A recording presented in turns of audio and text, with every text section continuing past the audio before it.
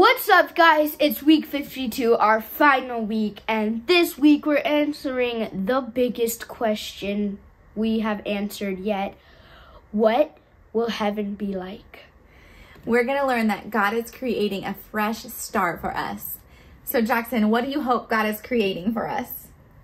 Oh, I hope that He's creating an awesome world for an amazing fresh start with, a bunch of crazy things. Like what? Like, drinking fountains, and you can pick whatever you want to be. Whatever juice, or even just like root beer? Like root beer, or Coca-Cola, or coffee. A coffee drinking fountain? That does sound nice. What if the rocks were candy and we could just eat them? Chocolate rocks. Chocolate rocks. What if the money was chocolate? What if there's no money and everything's free? What if we can fly? Oh, what if pools were filled with gummy bears and candy and jelly beans?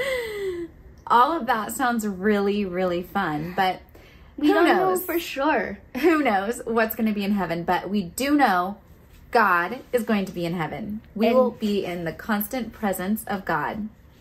And what's not going to be in heaven is evil. No more evil. No Satan. No more bad stuff. No more possession. Well, no more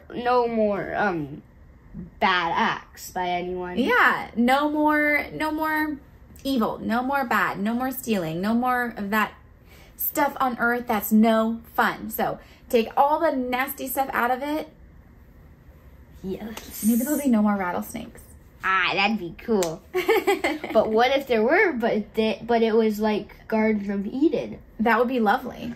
As long as they can't, do any damage. Yeah. It would be awesome.